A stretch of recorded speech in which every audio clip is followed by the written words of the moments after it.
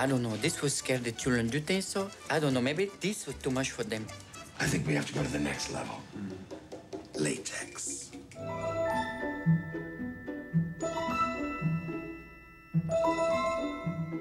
It's not just like the movies where if you're dressed up as a woman, you can fool people because they don't know who you are anyway as a man. You have to fool your own family. You have to fool especially your wife, who's seen you with nothing on. You remind me of someone. People say, you know, there's that method acting of, you know, you create the character and it kind of comes from within. This is one of those things that, as they added the elements, she appeared. I always felt that Mrs. Doubtfire would be the grandmother that you always wanted, you know, the perfect grandmother. Hello. Mrs. Hillard, I presume? Yes, I'm Miranda Hillard. Euphigenia Doubtfire. Greg Canham designed the makeup, and Greg did several different sculptures on Robin's face. And we actually had a picture of a woman who resembles Mrs. Doubtfire quite a bit, and it was a black and white picture taken in the 40s. And Greg sort of fashioned this makeup after this picture of this woman that we had. That look took really one Saturday to perfect. The makeup pieces were put onto Robin. He went through makeup. We'd all decided on a particular wig and hair color that we liked.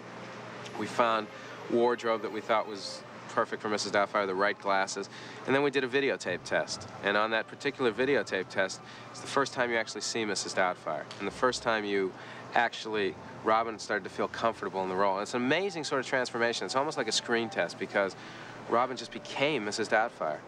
Hello. Nice to meet you. I'm Euphigenia Doubtfire, and I'm very... excuse me. They had a television monitor set up. It was like, ooh, look at that. Ooh, isn't she rose? And ooh, my fun bags. Look at that. I saw everything and all of a sudden started to play with the voice. It was just so freeing to be able to be someone totally different. Hello, your name is? Fred. Nice to meet you. Nice to meet you, Fred. Go for it. Please, Fred. You look like a biker. The makeup, I think on a good day would take 3 hours, 3.5. Bad day, 4 hours, 4.5. We knew we had to get it down from there because they wanted to be able to shoot with him for at least 10 hours a day. So if it took us 4 hours to get him ready and an hour to get him out at night, that was going to make for a very long day for Robin. So the more we did it, the faster we got. Robin's makeup is comprised of 8 overlapping foam latex appliances, and they fit together kind of like a jigsaw puzzle.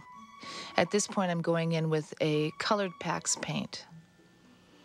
On top of the Pax, I then go in with rubber mask grease paint, which I'm stippling on now, and that is also done in several layers. I'll do a flesh tone, then I'll go in with a pink tone, and then stipple a flesh tone back on top of it. Now Yolanda is placing the wig on, and there he is. Will Pops have lipstick? Are these what you want, sir? That's Mom. Her bodysuit looks like that old ancient fertility doll that they used to make, the one that was out of clay, the one it's like, yeah, with the, yes, with the amazing hands. Are these real tits? They're actually kind of frightening when you see them, because it's made out of like a spandex and beans, and it's like a walking beanbag chair. Oh, it feels lovely. Oh, pardon me, it's riding. He was sitting on the couch with my 2 sisters who's gonna be on the film, and I didn't know that it was Mrs. Doubtfire or Robin. I just thought, well, it could be like the social worker or the teacher or something. But then they introduced me, I was like, oh. And it wasn't even, the makeup wasn't even really done yet still. It was still in its like first stages, and it was really amazing then. And you are? I'm Chris.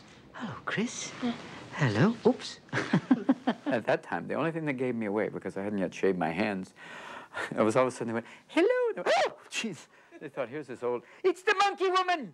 Oh, my God, Sigourney Weaver's mother. What is it there? Look at that there. It's gorillas in the mist. Oh, no. Let's also look at our hands today. Different makeups on different hands. No longer quest for fire. He's instilled with the spirit of a 65-year-old woman. That's all I can say. I mean, he no longer becomes the person I know. He becomes this woman. I really feel like I'm not talking to him anymore, even when he uses his own voice. Stop. Don't do that.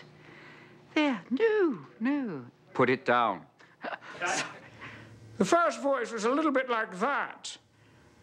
And then it softened up as she got softer, and it kind of, you know, went from being Margaret Thatcher, transitioned a little bit into Julia Childs, and slowly but surely, Chris seemed to like that voice more than anything. There, and then if we bring up the tone, up to there, and start to play with a little bit of our S's and our T's, we're very much in the zone, I think. But, you know, and if I want to increase volume, if you're not coming down now, don't make me come up the stairs, because it will not be a pretty picture. Sometimes the first time you see him, Mrs. Doubtfire, get a little scared. Kind of scares you. But then he doesn't. And Robin really made that character. I mean, he gave her a lot of heart, and it really, if it wasn't for him, I mean, I don't think it would have been able to be pulled off, because it was just done really well. And I think it was Robin that really made it. Are we close? Any closer, and you'd be Mom.